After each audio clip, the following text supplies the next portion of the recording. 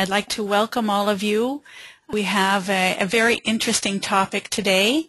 My name is Ruth Bridger. I'm the VP of Marketing at Xorcom and have chosen today to talk with you about getting the best possible performance out of your Asterisk-based IP-PBX. Let's see what's on the agenda.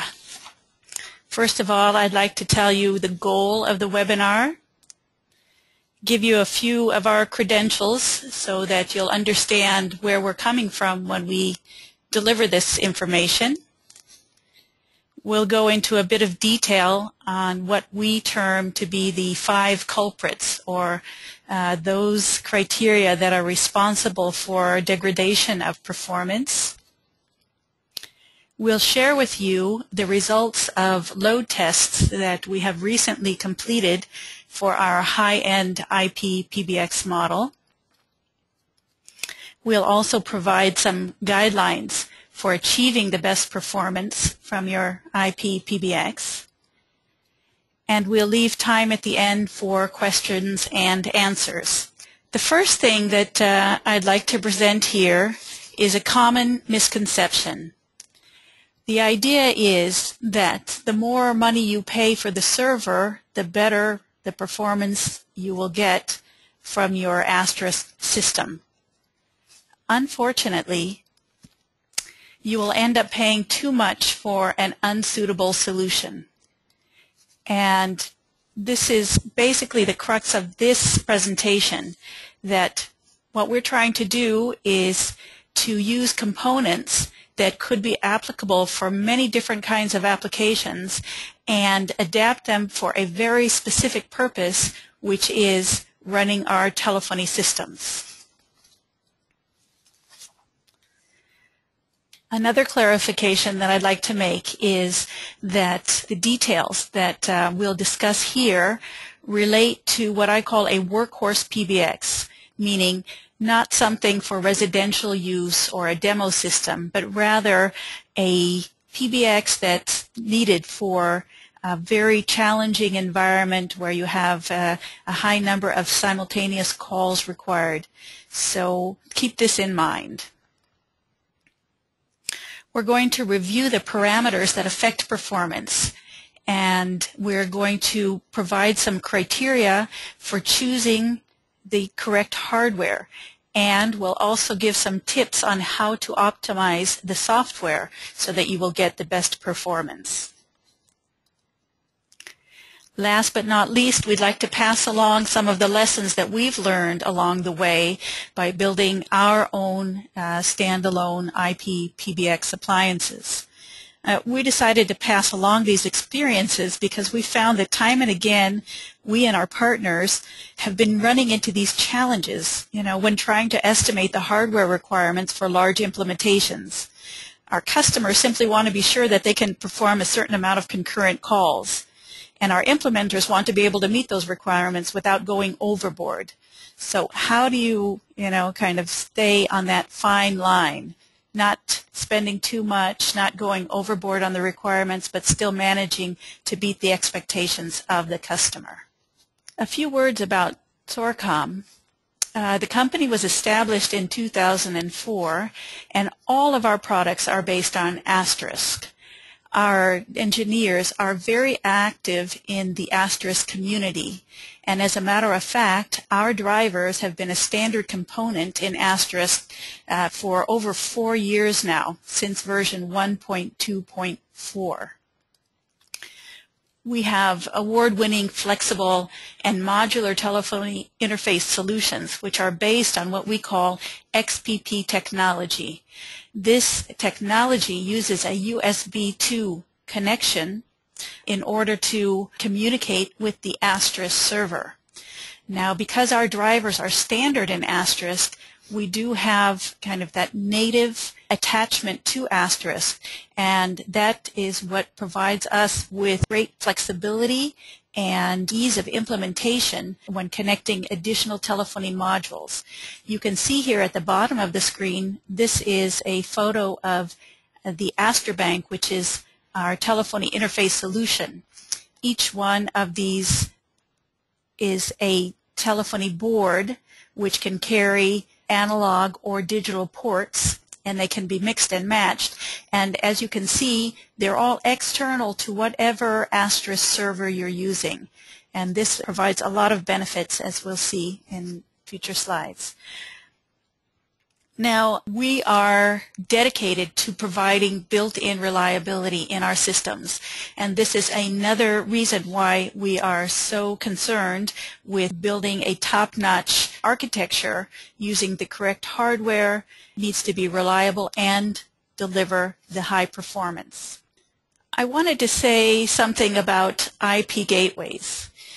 I guess although it should be clear from the previous slide that our external USB 2-based connectivity has obvious advantage over PCI cards, which you need to be opening up the server and having the system down while you make any kinds of adjustments.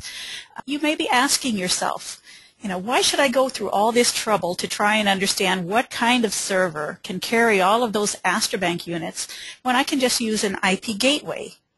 And then it's all SIP and therefore no headache. I don't know how many of you think that way, but we have had a lot of questions from the field asking, how can we compete against IP gateways? They're so low cost and everybody, knows about them. They're very prevalent in the market. Well, the truth is it's a false assumption that they carry less headache, especially when you're talking about large systems. In these kind of cases, integrators face much more complexity, not less, from IP gateways. You can see that by just taking a look at this comparison chart. You can sum up the advantages of the Asterisk approach to that of the IP gateways basically in 3 words: easy, simple, and reliable. Easy because installing Asterisk is as close to plug and play as telephony can get. Asterisk, like I mentioned before, because of the native drivers, is automatically detected and configured by the Asterisk IP-PBX. So there are no interoperability issues or complex configuration requirements. Simple because it's centrally managed, so it's easy to maintain remotely. And all of the activities are performed interfacing to this single device, the Asterisk IP-PBX. And last but not least, it's reliable because the Asterisk is LAN independent. Remember, I said it connects to the server via USB 2 cable. Using that dedicated 480 megabit USB 2.0 for all of the communication guarantees that it will be flawless and independent of other devices on the LAN, and therefore unaffected by LAN performance, for example. So those are very important things to keep in mind, and I think then you'll understand why we're not even going to go any further into the IP gateway option.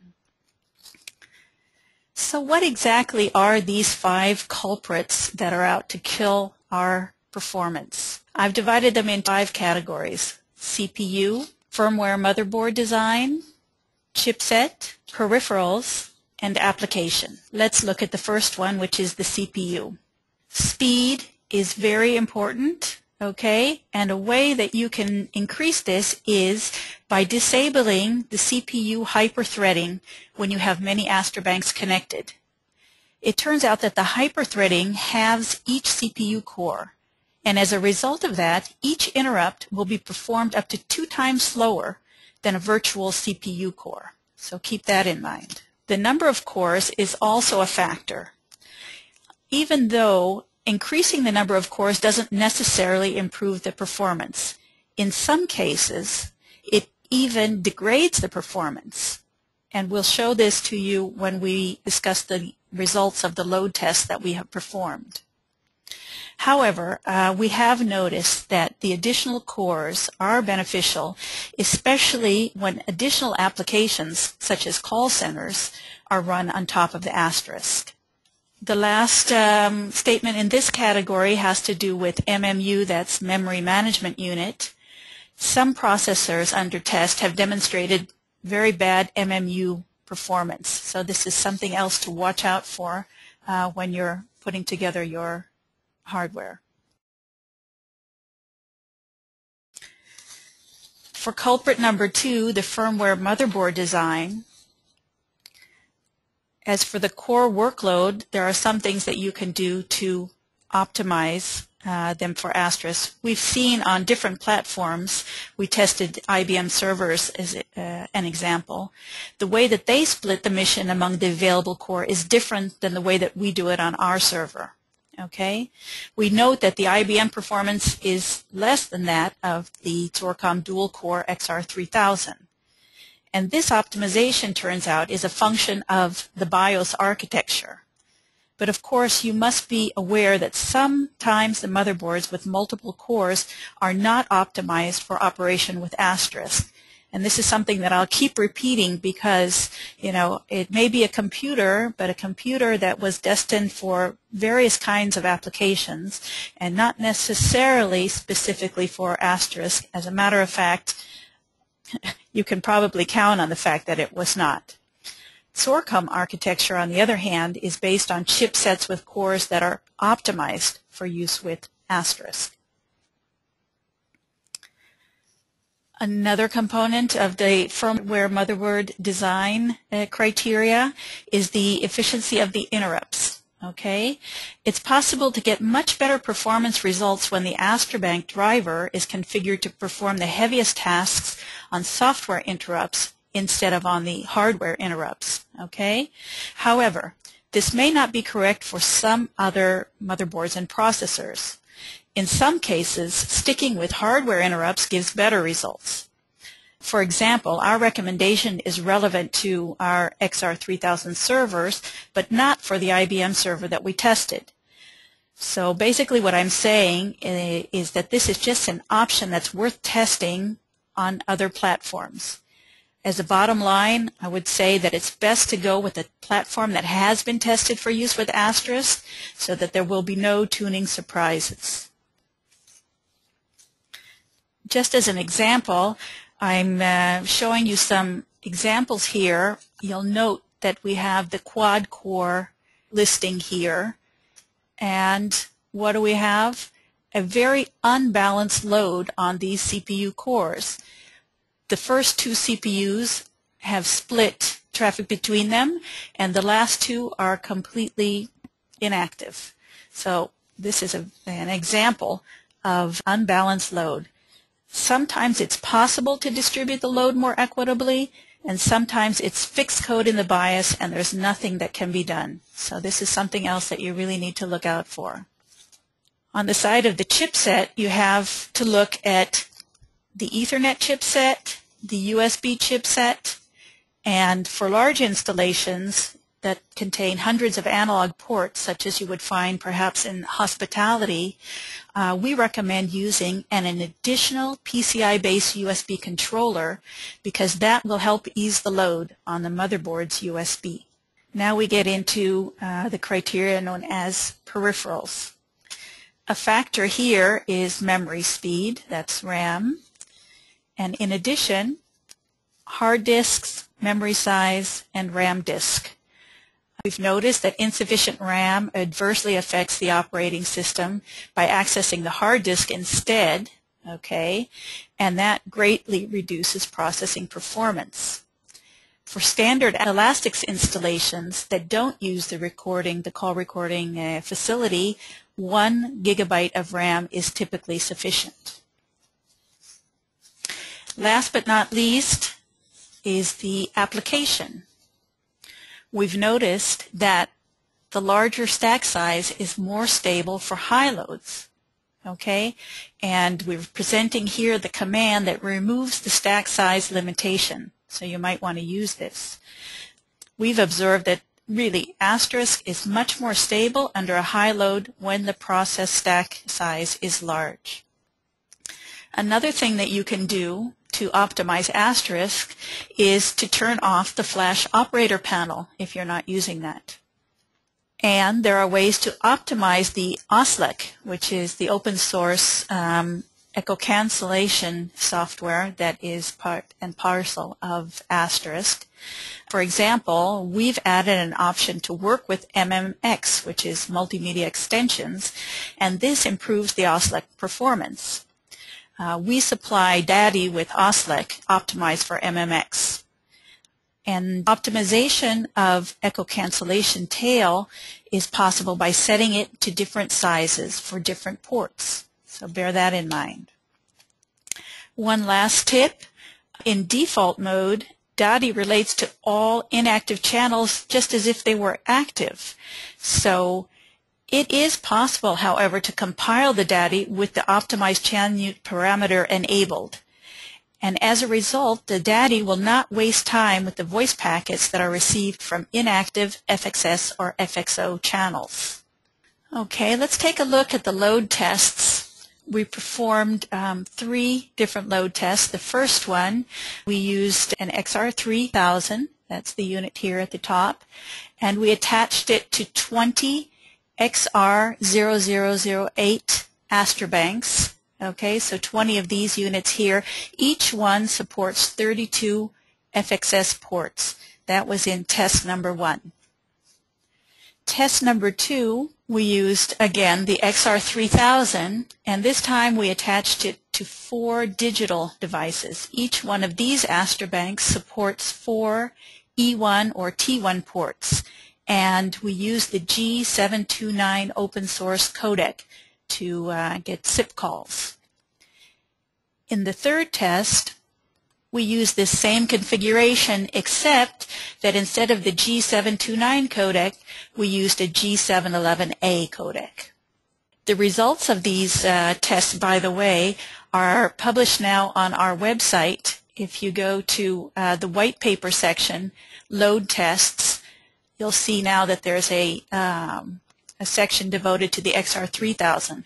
We have done tests in the past for the XR1000 and XR2000 as well, but if you just come here, you'll be able to see the results online and download the PDF file that contains all of the details.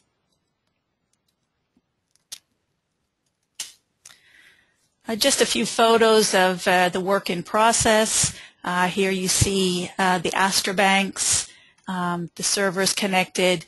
We use USB hubs to connect the servers to the Asterisk-banks.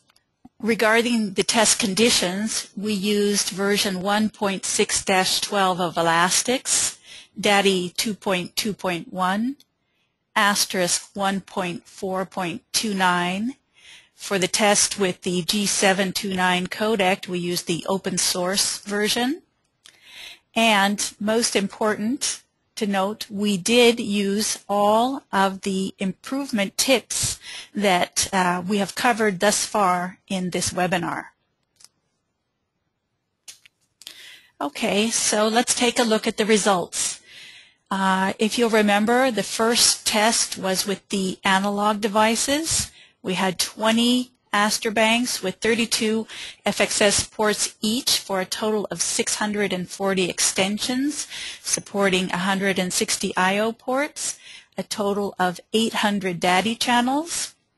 This first column here is when we tested with a dual-core processor, and the second column here is for the quad-core. And you'll see how the size of the echo tail does affect the performance, the number of simultaneous calls that you can get. But you'll notice that in every case except for the first one, actually the dual core is the best option for this configuration. A bit surprising, I would say. In the second test, where we connected 4 digital Asterisk-banks to the XR3000. We have a total of 16 T1 or E1 ports, a total of 480 DADI channels. Again, we'll take a look. We'll see that for the dual-core processor, the number of simultaneous calls is quite a bit lower than what can be achieved with the quad-core. The last test with the G711A codec, again, we have 4 Astra banks with 4 ports apiece for a total of 16 E1 ports, same number of data channels as the previous slide. But in this instance, we've added the PCI Ethernet board to relieve some of the load for the USB processor. And here are the results. Again, very interesting. The dual core seems to give the best performance in this case when we're talking about the G711A SIP calls. Okay, let's try to summarize the conclusions here. If you're running a G729 codec for an E1 or T1 connection, your best bet is to go with a quad-core processor. It turns out that it provides practically 50% better results than the dual core. However, if you're using the G711A codec on an E1 or T1, the dual core processor provides 24% better results than the quad core. So that's a little reversal. And for systems with a large number of FXS, again, the dual core provided the best performance statistics. So what are our guidelines for you? A higher CPU core speed provides the best performance. Faster RAM provides best performance. Hardware interrupts handling must be evenly distributed between the cores. However, take note, some high-end servers don't support, this manual kind of balancing of the load. Hyperthreading should be disabled because the virtual cores will work in half of the physical core speed, and it slows down the interrupt handling. In many cases, delegation of most work on the hardware interrupts to these so-called tasklets allows better performance. However, it is possible to get the opposite result some of the motherboards and CPUs that we've tested. Okay, like I mentioned before, while the recommendation is relevant to our XR3000 servers, it does not apply to the IBM server that we tested. So we recommend that this is something worth testing on platforms other than the XR3000 if you're trying to put together your own server. The bottom line, unfortunately, it is impossible to get clear guidelines from the hardware manufacturers. So it's up to you to test, and then test some more. I'll thank you all for joining us today. And of course, you're invited to submit topics if you'd like us to cover anything in particular in future webinars. Again, thank you all very much for your time, and enjoy the rest of your day. Bye-bye.